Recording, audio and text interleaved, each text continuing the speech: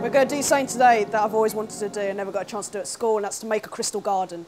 And this is something where you take a load of different metal salts, and by putting it in the right solution, you can get these crystals to grow, and you can get something that is essentially inorganic and turn it into something that looks as if it's organic, like a plant.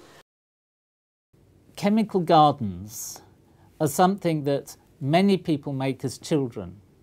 I've never been able to get one to work, so I'm quite envious when my colleagues can make such a beautiful one.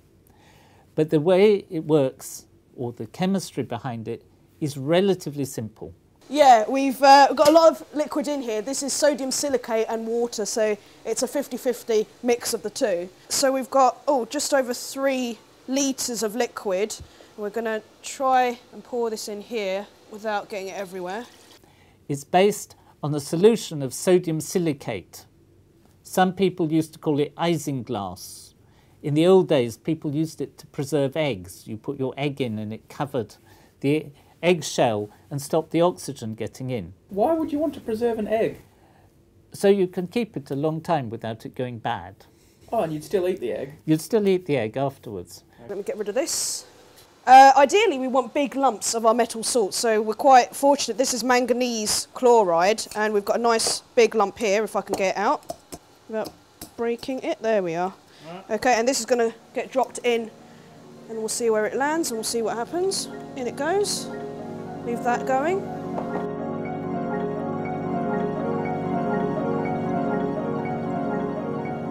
Well, I think one of the reasons that people like them is because they're interesting experiments that last quite a long time.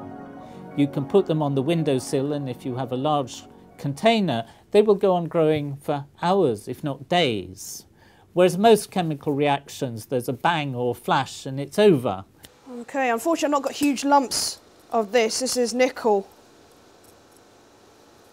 nitrate, so we'll just pop that in and just see what happens. So already it's starting to sprout these tendrils. It looks really like some kind of alien life form now. And I'll put some more in a bit. I'll just show you what the other salts are that I've got.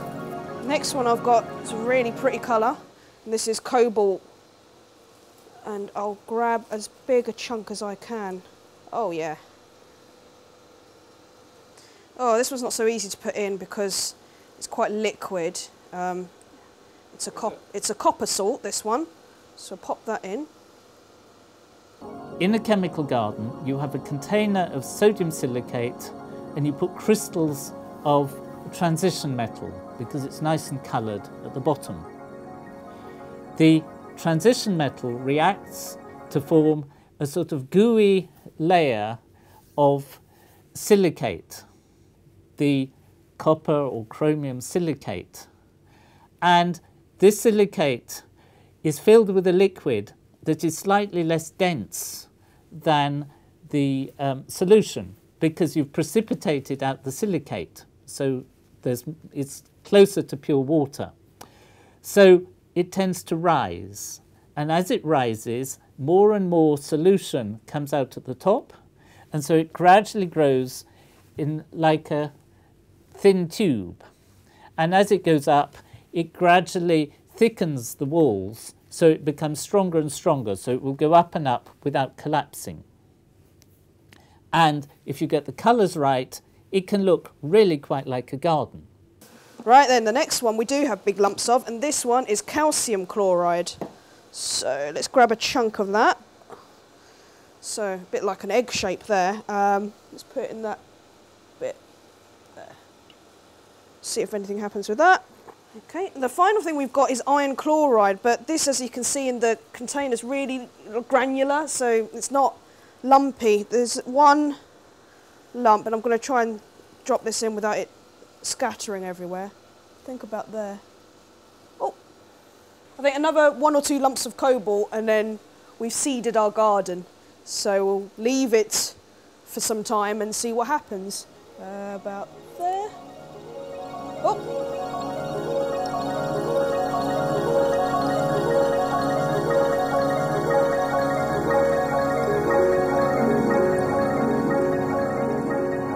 Because the solution rising depends on gravity, that some things are less dense than others, there have been several attempts to try and grow crystal gardens in space, particularly on the space shuttle, because there is zero gravity. So what will happen? My friend David Jones devised a very elegant apparatus where he could grow 4 chemical gardens in a piece of apparatus that weighs less than 5 kilos. So that's not much more than a heavy book. And of course, everything on the space shuttle has to be fantastically safe. You don't want chemicals swimming around and hitting the astronauts in the face. And he did a number of experiments, or rather, he set up some experiments which the astronauts did, and they were quite surprising because they didn't behave very reproducibly.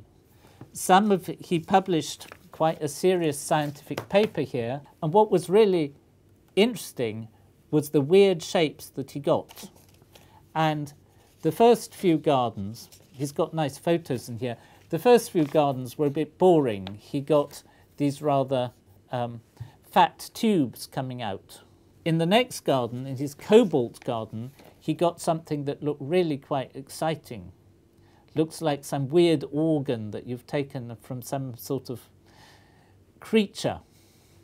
And my favourite one was the one that he grew, it's on the next page, here in a magnesium nickel garden, where it looks really weird. It was not clear exactly what was determining these, but David's idea was that it's probably the difference in interfacial tensions, the surface forces between the growing silicate film and the main solution, which determine things. But although these look quite big, if you actually look at this picture of them growing in space, they're quite small, only fraction of a centimetre across. I shall never forget the sight. The vessel of crystallisation was 3/4 full of slightly muddy water, that is, dilute water glass, and from the sandy bottom there strove upwards a grotesque little landscape of variously coloured growths, a confused vegetation of blue, green and brown shoots which reminded one of algae, mushrooms, attached polyps, also moss, then mussels, fruit pods, little trees or twigs from trees, here and there of limbs. It was the most remarkable sight I ever saw, and remarkable not so much for its appearance, strange and amazing though that was, as on account of its profoundly melancholy nature. For when Father Leverkuhn asked us what we thought of it, and we timidly answered him that they might be plants, "No," he replied, "they are not, they only act that way, but do not think the less of them. Precisely because they do, because they try as hard as they can, they are worthy of all respect." That was Thomas Mann's book, Dr. Faustus. So he was actually describing the crystal garden. So I thought it was quite a nice thing to write about something so chemical.